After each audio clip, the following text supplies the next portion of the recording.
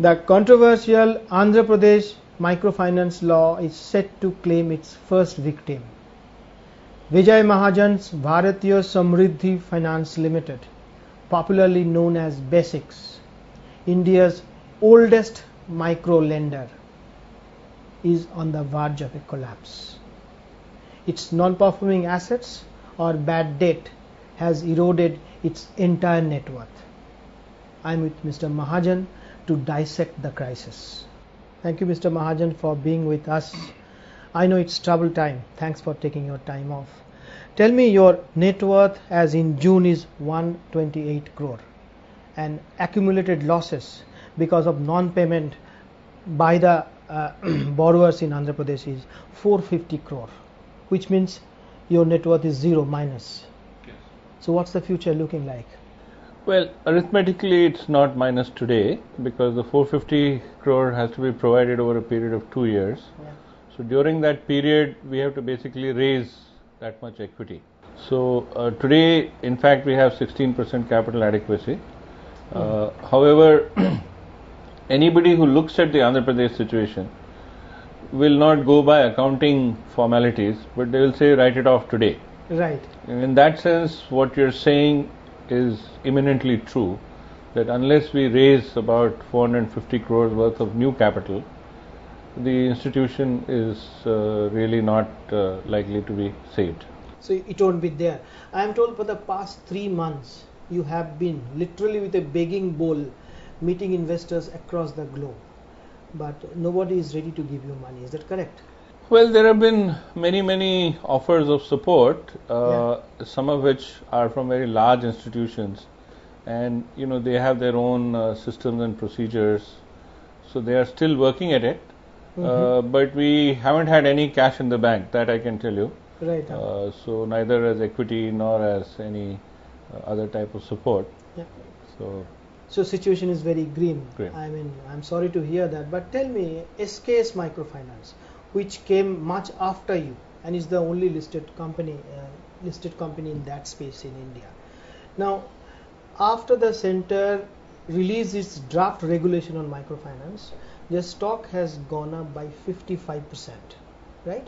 Which means there is investors' appetite for the SKS stock. But in your case, your existing investors are not putting in money. Why is this so? What is the difference between SKS and you? well, first of all, a listed company stock prices go up and down, indicating investor confidence. But please remember that doesn't bring any additional money into the company. Right. It only changes the price of the investment which is already there. So it's neither Basics nor SKS has raised any new money. Right. It's just that the price at which their stock is being quoted has improved, and please remember that it listed at I think 960, and it's still well below its listing price, and certainly well below. Now. 532. Yeah, and it's still well below the peak price. So in that sense, the overall confidence investors have in the sector is far below the peak level that was in say September 2010. You have equity investors, very reputed one like IFC Washington. Yes. Even closer home in India, it's SIDBI. Yes. What are they saying? Well, they are, being supportive. They have moved their internal processes to help us. But I guess these are, as I said, major institutions. They need time to arrive at a decision. But as the RBI first issued a May 3 circular, that clarified a lot of the air, and now with this draft bill there is a further enhancement in confidence. The thing is that for us it's also a matter of timing. So as Keynes said, in the long run we are all dead. In our case, in the long run we will be fine, but in the short run we may be dead. So it's important that we are given this support in the next 30 to 60 days, because otherwise what happens is, right now out of 1,000 crores I have 450 crores of impaired portfolio in Andhra and neighboring districts. So I have only 550 from which I have to earn and pay interest on the full 1,000. Yes. Now that is not possible beyond another month or 2 months.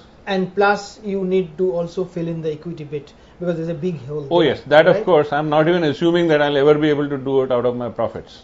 That is impossible because... So you seem to have given up completely. I mean, your body language is, it's...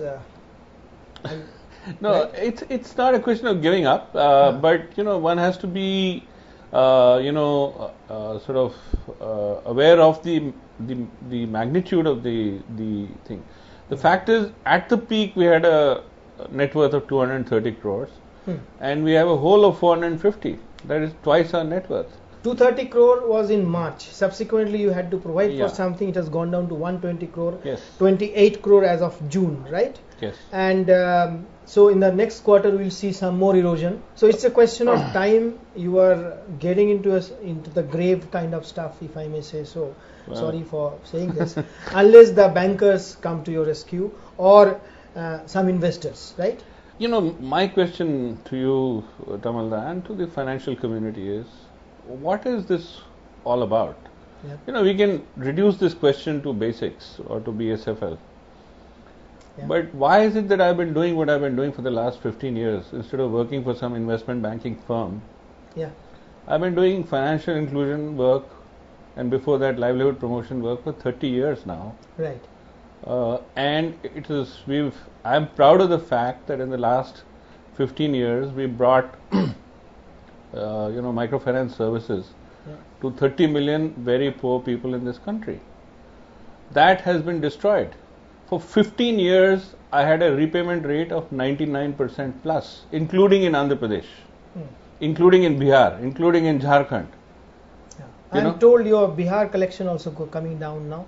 Well, it's come down from 99 to 97, but it's Marginally. still. But imagine 97% in Bihar. Now, we should be applauded by the nation for building a credit culture. Right.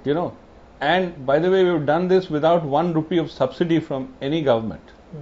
So now do you think the solution is actually you are looking for a political solution? Because I think Reserve Bank of India has been telling banks to give loan. They are not willing because nobody wants to pile up bad loans.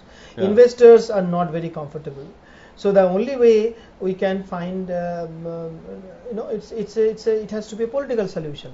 Incidentally, both center and state now at this point of time ruled by the same government, Congress government. Right. So why it's not happening? What do you think?